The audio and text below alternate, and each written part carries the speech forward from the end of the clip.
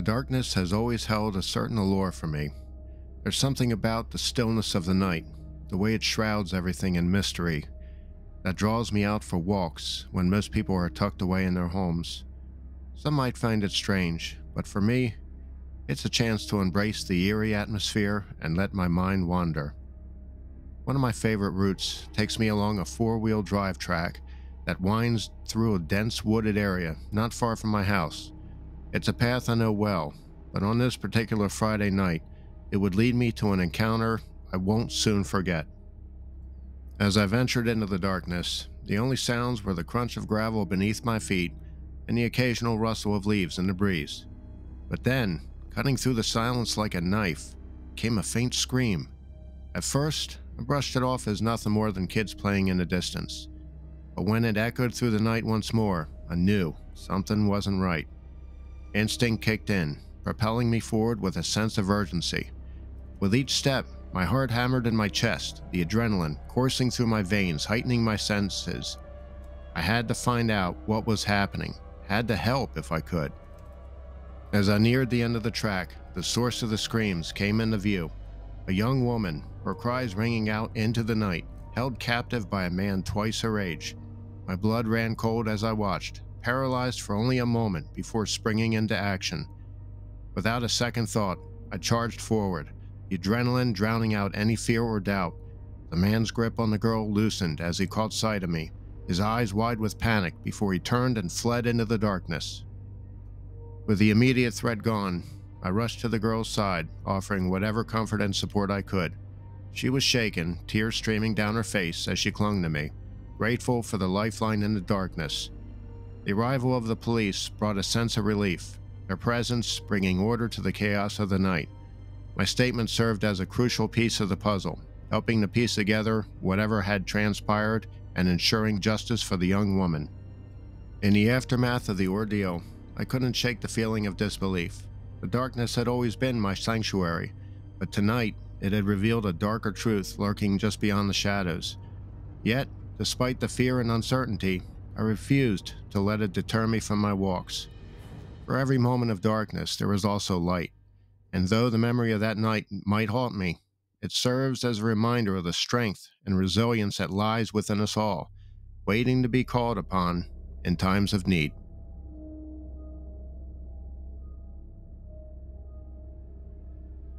I was 12 years old when I stayed over at my best friend Carrie's house for the night. We had all sorts of plans for a sleepover, staying up late, listening to music, playing board games, and of course, chatting about boys. It was your typical girls' night in. Around 2 a.m., we were sure her parents were fast asleep. We decided to sneak into the kitchen for a snack. We tiptoed down the hallway from her room, trying our best not to make a sound. But as we passed through the dining room, we heard it. A tapping noise, coming from the living room window. We froze, our hearts pounding in our chests, and turned to see a figure standing on the porch outside. Bathed in the glow of the porch light, it looked like a shadowy silhouette. We assumed it was Carrie's sister's boyfriend, who wasn't supposed to be around. We thought maybe he was trying to get her attention in some strange way. We debated what to do, hoping he would leave on his own or that someone would wake up and chase him off. The last thing we wanted was to get caught sneaking around when we were supposed to be asleep.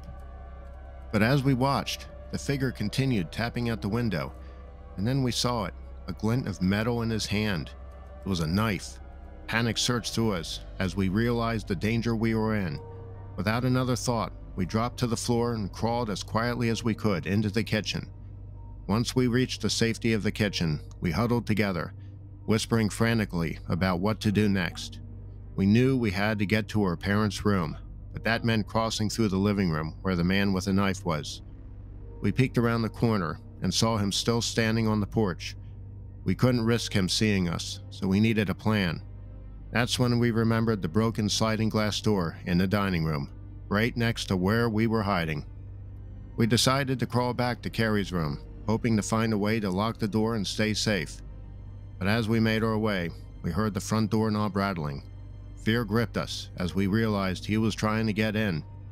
We scrambled back to her room and locked the door, then crept to her window facing the street to see if he was still there. Thankfully, he was gone. but the image of him with that knife was burned into my mind. We finally worked up the courage to tell her parents what had happened, but they dismissed it as our overactive imaginations. Reluctantly, we went back to her room and barricaded ourselves in for the rest of the night. The next morning, Carrie's dad returned from the store with chilling news. The clerk had been stabbed to death. It sent shivers down my spine, realizing just how close we had come to danger. So to the knife-tapping psycho, let's never, ever meet again.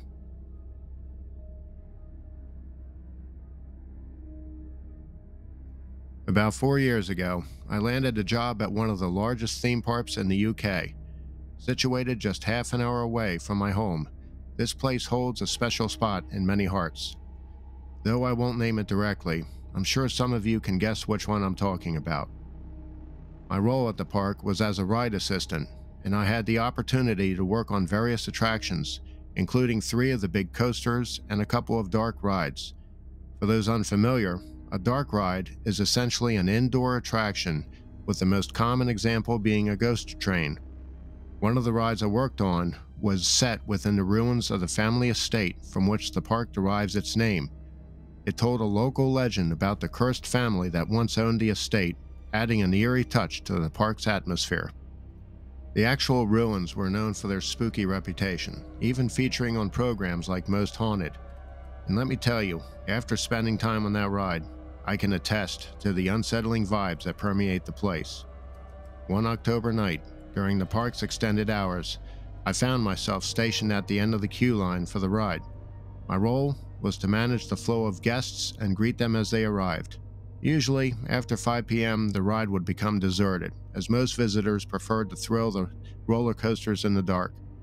My job was pretty straightforward, with a small station equipped with a television screen showing security camera feeds and a direct phone line to the ride operator's cabin. The cameras covered the outdoor entrance, the entire queue line, and the cinema area, leaving no blind spots. On this particular night, as I went about my usual routine of monitoring the queue and keeping an eye on the screens, I spotted what appeared to be a young couple making their way towards me. I quickly pocketed my phone and prepared to greet them, but as they approached, they vanished into thin air, leaving me bewildered. There was no way they could have left the room without passing me or opening one of the heavy fire doors. The eerie sensation that washed over me sent shivers down my spine, and I couldn't help but feel uneasy until a coworker arrived to relieve me from my break. While that incident was unsettling, it wasn't the only strange occurrence I experienced at the park. Throughout my life, I had my fair share of paranormal encounters, so I've developed a sense for when something is amiss. One particular area of the ride, known as the Octagon Room, always gave me an unsettling feeling. This large chamber was the final section of the ruins that guests passed through before exiting the ride. Due to a broken machine, one ride assistant was tasked with standing behind a thick curtain in the pitch blackness and pulling it back after each show to reveal a secret tunnel for guests to follow. More often than not, this duty fell to me, and I found myself enjoying the darkness and the element of surprise as I scared unsuspecting guests. However, there were moments when an overwhelming sense of dread would wash over me, accompanied by the feeling of a malevolent presence lurking just behind me. Despite the fear, I stood my ground, refusing to let it drive me away. I wasn't alone in feeling this presence. Several female co-workers reported being pushed or pinched while working in the area. Despite the eerie occurrences, I found myself drawn to the Octagon Room, embracing the intensity of the experience, even as I heard the haunting sounds of cackling and whispers echoing in the darkness. It was a chilling reminder of the mysteries that lurk within the shadows of the park.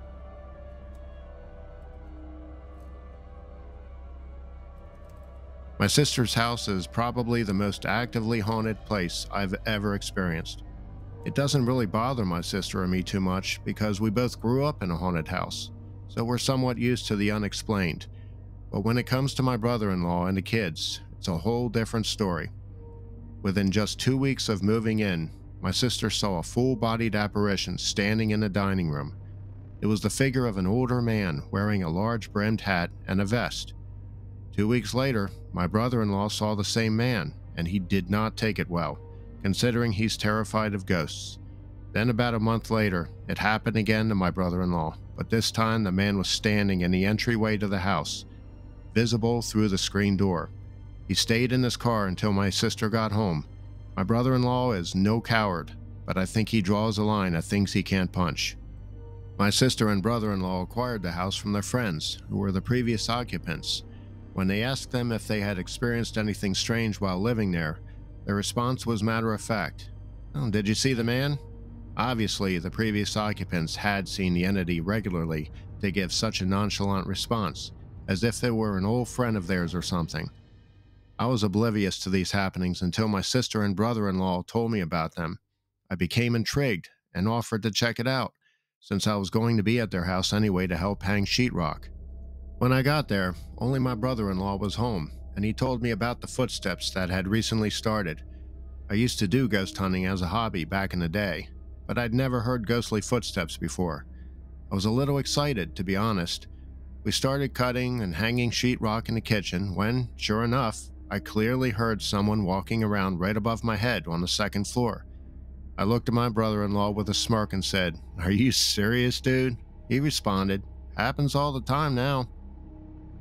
A chill ran up my spine, but we continued working, all the while listening to the unmistakable sound of heavy footfalls and shuffling up above our heads. Suddenly, the footsteps and shuffling stopped, and it stayed quiet for about 10 minutes. Then, we heard a slamming sound that shook the floor. That rattled us both. The only thing that could have made that sound were the old, heavy wooden cellar doors outside. I told my brother-in-law we had to go check it out, and understandably, he wasn't a huge fan of the idea. My main concern was the off chance that someone broke in to steal stuff, so I grabbed a claw hammer and told him to back me up if things got real. My hands were shaking as we pulled open the cellar doors and descended into the musty old basement. We searched every inch of the basement, but there was no one down there, at least no one we could see. Again, I got a chill up my spine and got the heck out of there.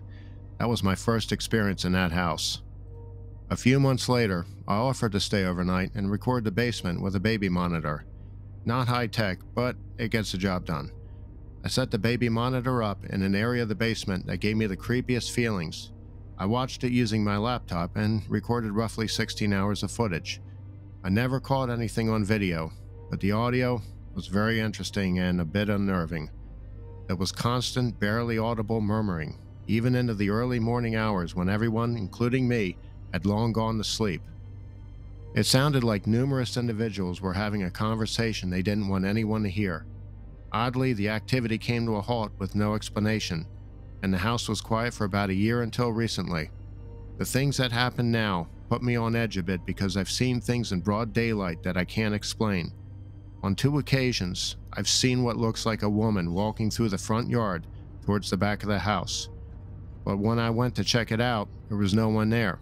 One of the kids experienced something almost identical, but far more terrifying not long after. One of my nephews was playing in the backyard in the afternoon when a woman's head peeked around the backside of the house and was staring at him. My nephew panicked and ran behind one of the cars in the driveway. A few seconds later, he heard walking up the outside stairwell leading up to the second floor, but he couldn't see anyone physically up there. I find this distressing because all the activity before seemed random, as if the ghosts weren't aware of our presence. But now, it seems like they are quite aware. It has quieted down a bit, but this house has its ebbs and flows. I pray the ghosts don't try making physical contact next.